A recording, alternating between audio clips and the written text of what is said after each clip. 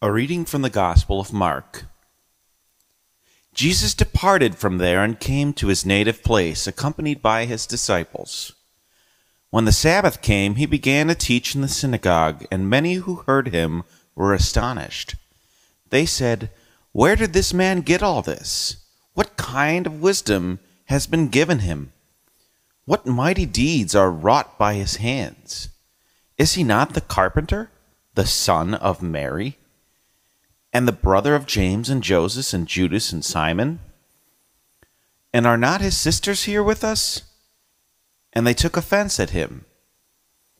Jesus said to them, "A prophet is not without honor except in his native place, and among his own kin, and in his own house." So he was not able to perform any mighty deed there, apart from curing a few sick people by laying his hands on them. He was amazed at their lack of faith.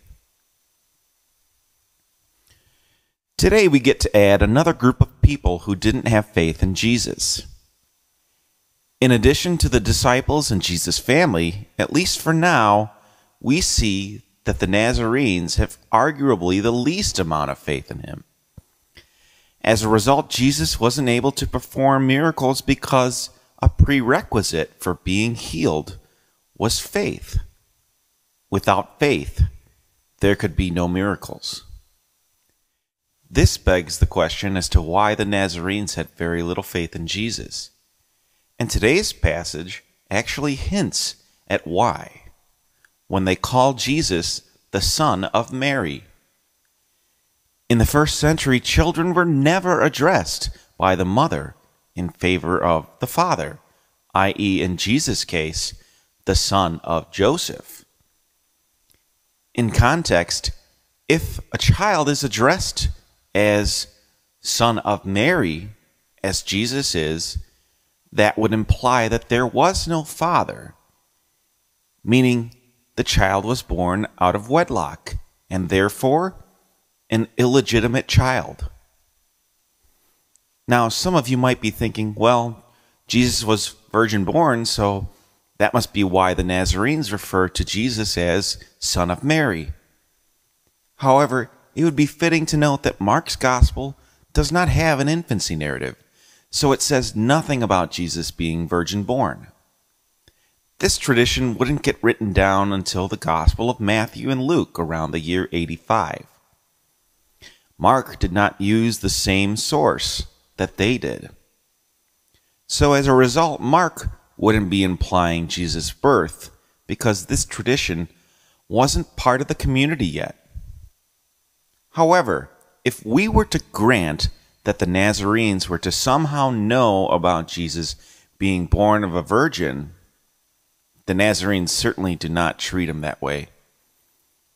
If they knew about it, and Mark didn't, they certainly aren't buying it. They treat him like an illegitimate child. And by extension, first century Jewish tradition would imply that someone in Jesus' family had sinned against God.